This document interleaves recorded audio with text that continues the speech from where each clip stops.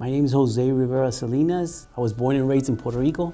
Well, I went into Foundations of Health, and I'm focusing right now to finish my certificate in community health worker.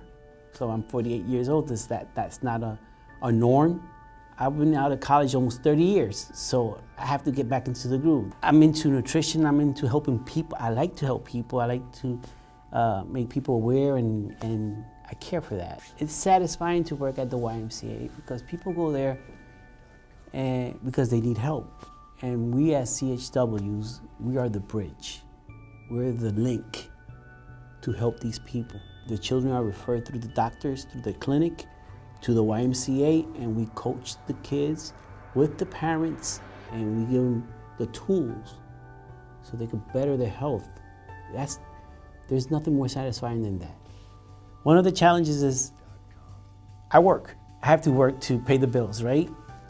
And I'm a student, and sometimes the courses could have a conflict with your work. HCC helped me in many aspects. One aspect was they would adapt with my hourly work with my courses, which that's rare. It's a challenge, but you know what? You feel alive. All these people genuinely care for the students.